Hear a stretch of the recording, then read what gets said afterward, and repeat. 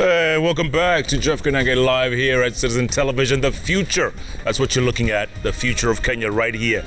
These young men and women in their 20s are the future. They're all student leaders in their own respective universities and campuses. And they're talking about this country. They're so bold. I love their openness.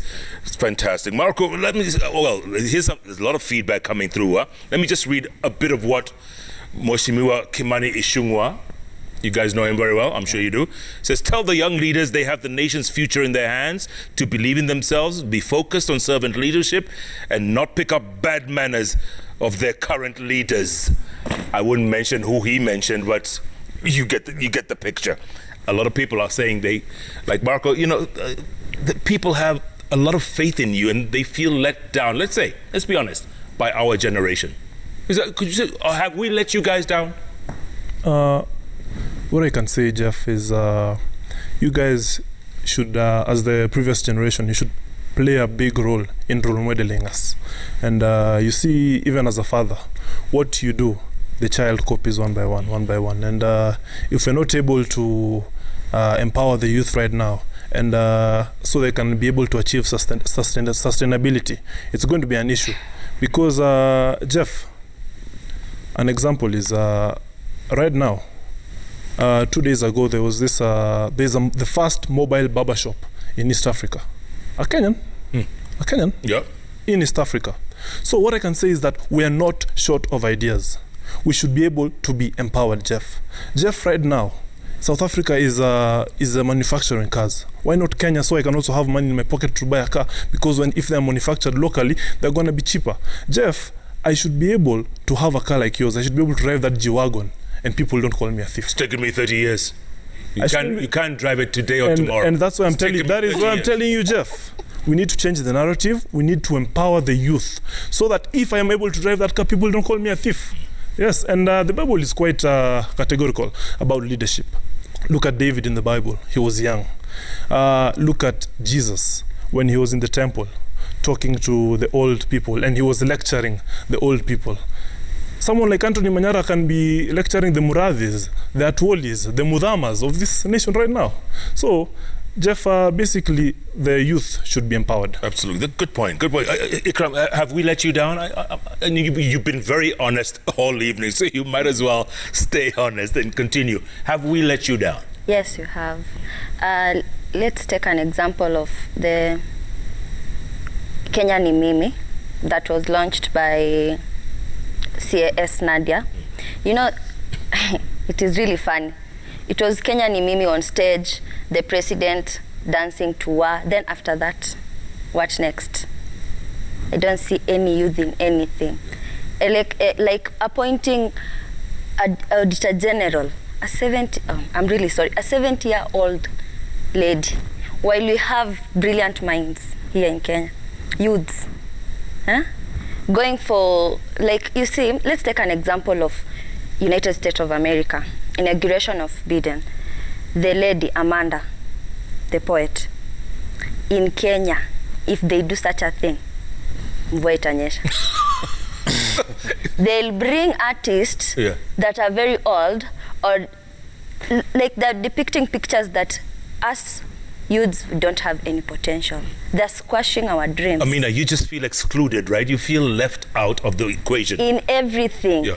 In county levels, the same thing. Like in everything, not even politically. There's this thing that KCSE students, the just concluded KCSE students, some companies are looking for them to give them internship for 2 months before they join a university. That is so funny. While we have unemployed graduate students amounting to 70% of those people who have just graduated. And why do you want to employ someone who does not have the skill, someone who has not gone through higher level of learning? There's something wrong there's a disconnect somewhere. See, we went wrong somewhere. Let me say, the gods are revisiting us. They'll revisit you guys, the old, of not giving us youths a chance. Kai, Joki. Do you follow up with that? Yes. We've let you guys down. Yeah, I believe that you guys really, you don't really, you look down upon us, to be honest. You'd be like, they don't have, you feel like we don't have the skills, and you feel like we don't have the skills to run positions, and there are so many people who are actually very qualified, learned people who can be able to take up these positions. So you, as they said, you guys have let us down. Yeah, we have. Anthony, I don't need to ask you this question. I know the answer. But let me ask you a question that a lot of people are asking, okay? Steve Biko Afula and many people are asking the same thing. Ask each one of these young leaders, future leaders, today's leaders, how would you tackle corruption? Without going too deep into, how would you tackle it that's being done differently today? Thank you so much, Jeff. First of all, you realize that corruption in this country, Jeff, has gone to bigger levels. When I talk about corruption, remember, Jeff, more than 75% in this country, they are youths. And these youths, they have various setbacks, especially to do with job opportunities. There is a lot of unemployment. There is a lot of unskilled labor. All these kind of problems that the youth face nowadays, they are all interconnected with corruption. Jeff, last week I was in a meeting with the DCI, headquarters. There are a number of things we discussed. This country, for instance, just the other day we saw that 2 billion was being spent a day. Was missing, went missing. Being wasted, Yeah, go on. You ask this kind of money, where does it go? It goes to corruption.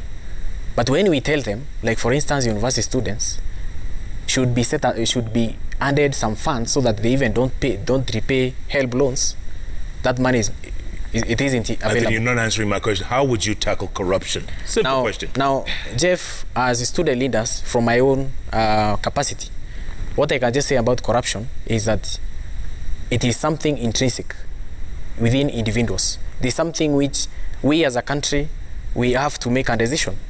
We have a new Chief Justice. This Chief Justice is able now to steer the judiciary to the right direction. We have seen so many cases, Jeff, of corruption in parastatos, government agencies, all these institutions, and there is a massive corruption in them. All right, let me ask that question again. Marco, maybe you might answer it better for me. Would you jail people?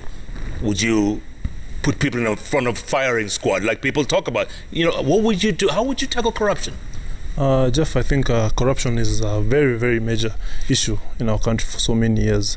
And even after the president empowering those agencies, the DPP, the DCI, and which is the DPP and the DCI, yep. Even after that, the war on corruption has been selective. And we should be very, very careful on the direction we are going. Because right now, if someone like Anthony is corrupt and someone like me is corrupt, we're both corrupt. But if we have different political affiliations, it's going to show. So first, all the leaders should accept that they're all corrupt. That is the first point. All of them accepting. Then, after they accept, is now that we should agree as a nation and come together and deal with these people, like various countries have done.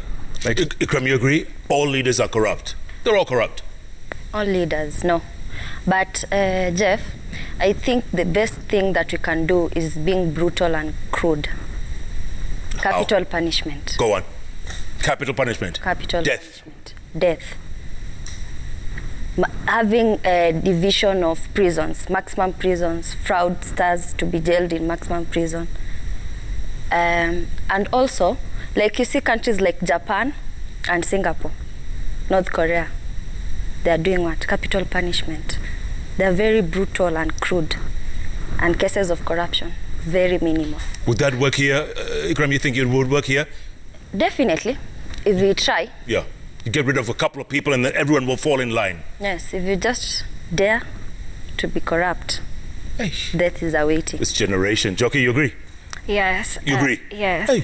Corruption, it's like it's become a norm. It's like everyone is like, my business is not working. I need to find somewhere where I can steal money so that I can also benefit for me and my whole family. People are becoming very selfish in this.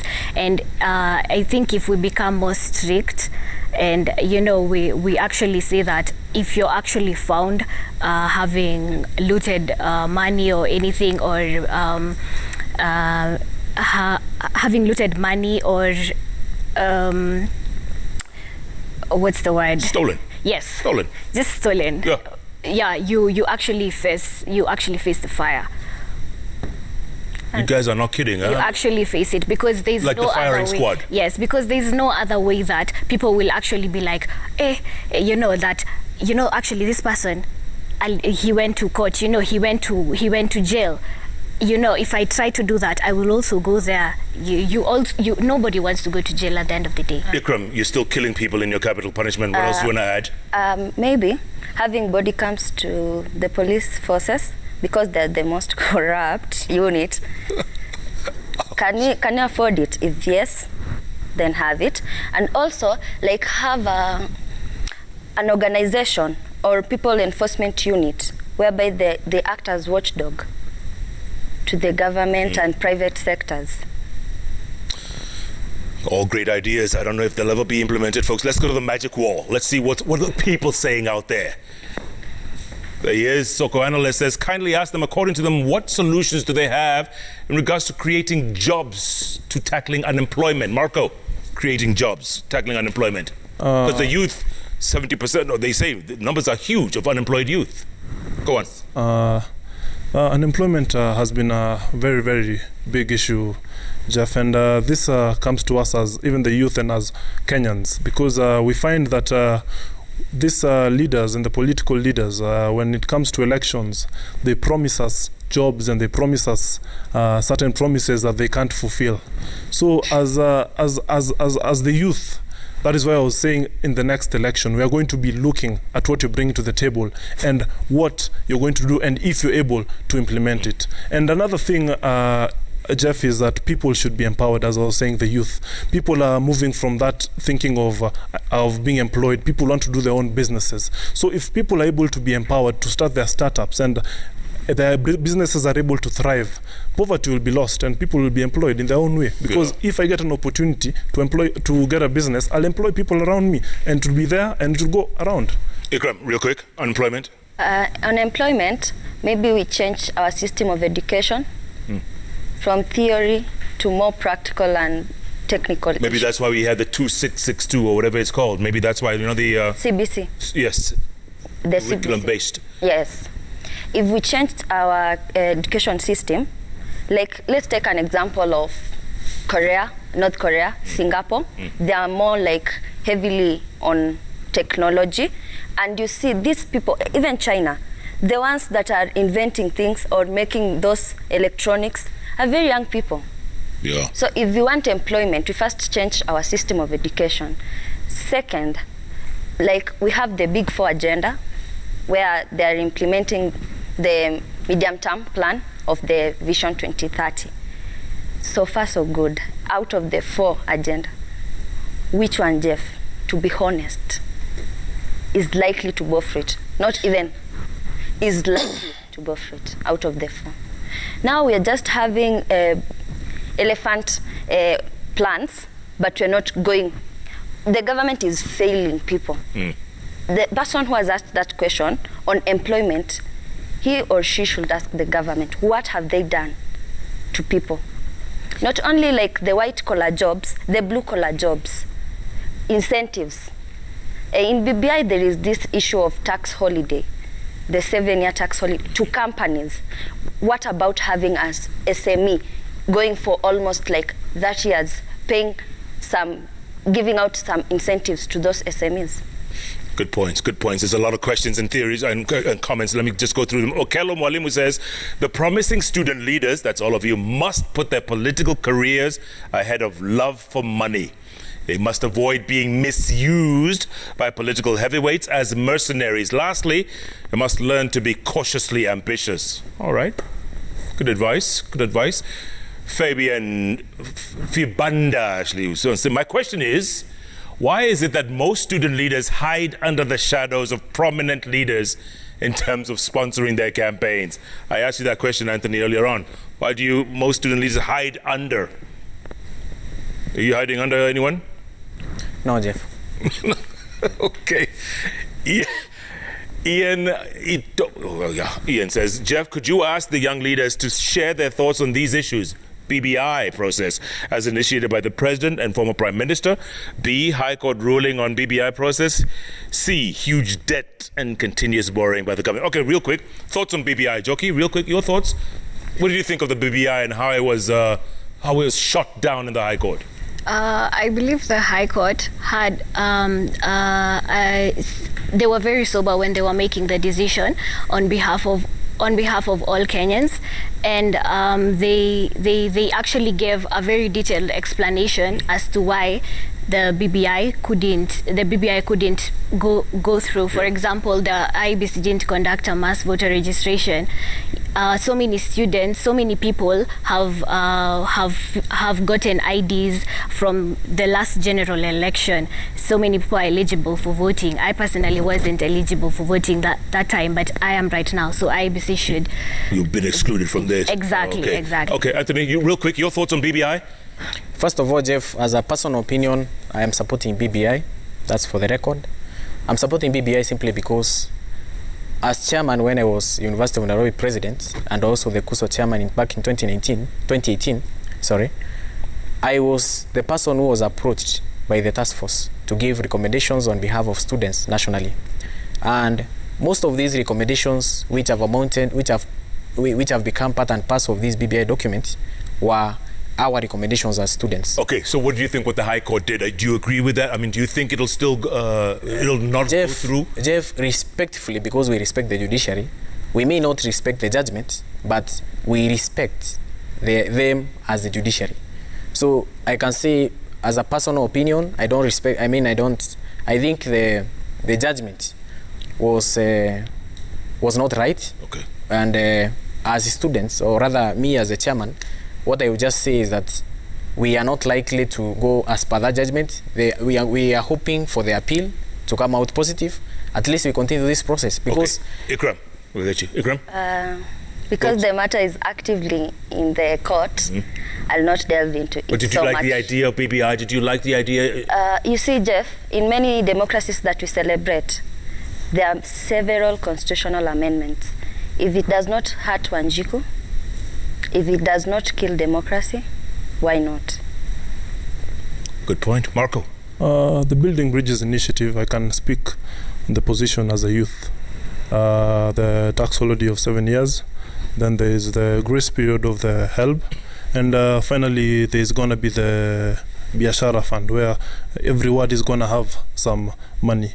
But on the ruling of the court, in specific, as Kenyans, let us respect the court. And even the Right Honorable Raila Amolo Odinga said, even as a country and as Kenyans, even though we are not happy with the decision, let us respect the decision. Some of these things in BBA, for example, concerning the youths, these are things that, because right now, Jeff, what I can tell you is the BBI is in the ICU. So these certain proposals, whether BBI is there or not, I think we should still find a way that we are going to implement this certain those proposals. And this reggae, the question is not whether reggae or jazz or gengeton, whether it has stopped or it hasn't stopped. The question is what we need to do as a country, and we need to look at the future of Kenyans. With or without BBI, Kenya has to move in a certain way. Absolutely. You said it's in ICU. Can it still be revived? There's a chance? Someone in his ICU can still be revived, but my thinking and what I'm going to emphasize is with or without BBI, those proposals need to find some way to get and Kenya will move on. Policies, yeah. And Kenya will move on. Good point. Alfin Samurai. Okay, Alfin Samurai. Suicidal cases on the rise, drug abuse, gambling, early pregnancy, and immorality in most universities are common concerns. Jeff asked the leaders what they are doing to address such issues. Well, there's a lot of issues there, a lot of issues. Anthony, real quick. drug abuse, gambling, all that. Jeff, after this COVID-19 pandemic, very many youths have been affected by mental issues. And Jeff, it's a big issue amongst students especially. We can just say that, Jeff, suicidal cases have gone up. That is one of the issues that we were discussing the other day with the DCI to see how we can be able to reduce the numbers. Jeff, that is not the only concern which has affected students, especially in this pandemic. We have seen also the issues to do with help. Students are starving. Jeff, the other day you saw students... It's a question here, actually, about students starving. Day, Jeff, I was on record saying that students are feeding rat meat. Other students, Jeff, they are feeding on KDF, and we call it a day. So we have had very serious concerns regarding help. And Jeff, as we speak, more than 2 billion was deducted from the money that is allocated to students as help. Now, even as we speak right now, the students who are supposed to benefit are supposed to benefit from help, they are around 397,000, but currently the numbers have drastically reduced. And as a chairman, the issues that we have agreed with the steering committee is that we are going to fight to ensure that these students still have help immediately they get into school. Okay. Max is asking, please ask these great young leaders, what's their take on how universities are ran? Ikram, maybe you can answer this. How do you bridge the gap between university administrations and students, facing them like hunger and what investment, school fees, accommodation? Please ask what is their take on how universities are run? Yes. I'll talk of my university, Kenyatta University. The Kenyatta University administration is really in touch with the students. We have almost 110 student congresspersons representing various schools and various hostels that each report to officers, the university's officers. Apart from that, we usually have some kamkunji, like once in a month in every school, where students come and talk of their issues, and the deans and department chairmen address it with them. Is that the same as JKLive, Joki? Yes. Same? Yes. Administration? Yeah. You guys get along? Yeah. Before, people never used to get along with the students never used to get along with the administration. Yeah. But these days that we sat down and we actually agreed that we'd talk to them first before resulting to harsher methods to implement things like going to the streets and breaking things throughout the school. Yeah. Same thing, Marco. Daystar. Yeah, and actually in Daystar University, I can say that the relationship between the administration and the student leaders is a good relationship, and me being at the cornerstone. And what I usually ensure is that there is fairness, that I will never go to the administration and while I'm advocating for the needs of the students, or vice versa, that I ensure that there's fairness. And that's what I like about my university, because as this happens, I'm able to advocate for problems faster. Because you see, when there's tension between the student leaders and the administration, people are not able to work together because there's no good working relationship. And in this university, we have a good working relationship with the administration. Absolutely. K. Abraham, number 9, says, great conversation there, thumbs up for them. Ask them, how do they see Kenya in the next 10 years? Okay, before you answer that question, Kabando wa Kabando. Kabando wa Kabando. He's just messaged me. Himself? Yeah, himself. He says, thanks for the mention, Asante Sana. With all the student leaders, all the very best, very eloquent, very focused, very impressive. The KOSU guy, well, careful not to be a proxy for the powers. Some advice to you, Anthony. Yeah. All right. So, next 10 years, guys, where do you see this country, okay? You guys are 22, 26, 22. You're all young anyway. Next 10 years, let's say 20 years. Let's start with the ladies first, okay? Ikram, you first. Where do you see Kenya in the next 10, 20 years? I see Kenya being one of the developed countries in Africa. I see Kenya that is promising to her children. I see a peaceful Kenya. I see togetherness. I see a change of environment. That is Kenya for me. And you're going to be right there in the forefront. You're going to be there. You're going to be like, inshallah, you're going to be like 42, 45 there. Good Lord. Joki, Yes. Kenya, next 10, 20 years. Next 10, 20 years, we're hoping for, we're going to see more of us youth leaders who, that time we shall be in power. And you see, right now we're already woke. We know that we're not just electing leaders because they are popular, but because we want to see that they have actually implemented what they have said. So I believe that we'll be in a better place. Our education system will be far much better than it is right now. There won't be so many issues of corruption. We'll have found better ways to cope and deal with such issues. Even tribalism, such issues, I don't think by then they'll be really a big issue as they are right now. Anthony, a kid who is 6 years old now will be your age in 20 years. Yeah. They'll be 26. Yeah. You'll be 46. Yeah. Where do you see this one? Jeff. I'll be 75. Okay, carry on. Yeah, Jeff, if you look at the Sustainable Development Goals, United Nations SDGs, and then you look at African Union Agenda 2063, and then you look at Vision 2030 here in Kenya, and then you look at the various initiatives which have been initiated by the government. Look at these roads which have been constructed, the bypass. You look at all these various projects which have been initiated by this government. Even the affordable housing projects, specifically that is my area because I'm an architect. Jeff, I'm seeing 10 years from now, whereby Kenya is placed enough to, end poverty, look for solutions which can end poverty. I'm seeing a Kenya whereby education is elevated. I'm seeing a Kenya whereby there is generally sustainability, whereby people can be able to live harmoniously, there is peace. And even in spite, looking at the BBI process, which already my friend said is in the ICU, I'm hoping probably they can, revamp it. Yes. Yeah? They can rejuvenate it and then it can come back again into life. Remember we saying that reggae is still on. So Jeff, I'm seeing a scenario whereby if these objectives, good objectives which are enshrined in these documents, can be able to be adopted in a good manner by good people, Jeff, this country will be very far in terms of peace, all these kind of good initiatives. Marco, you get the last word. Especially if we continue the Big Four agenda.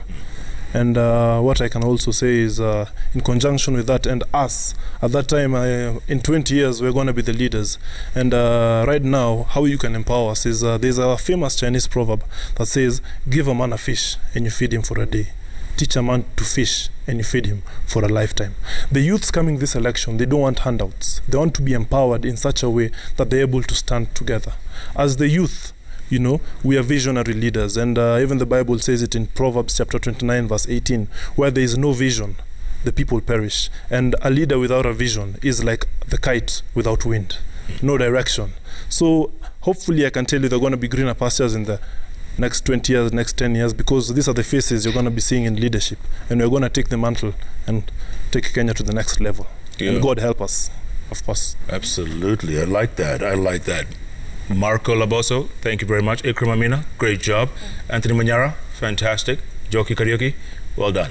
Someone once told me, the future is so bright, it blinds my eyes. That's what I see when I look at you guys. Thank you. Jeff. What? You're a politician, you're not... You're not asked about our ambitions. No, I know you can tell the ambitions. Listen to what Kabando just told you. Don't be blinded by politicians. You're smiling.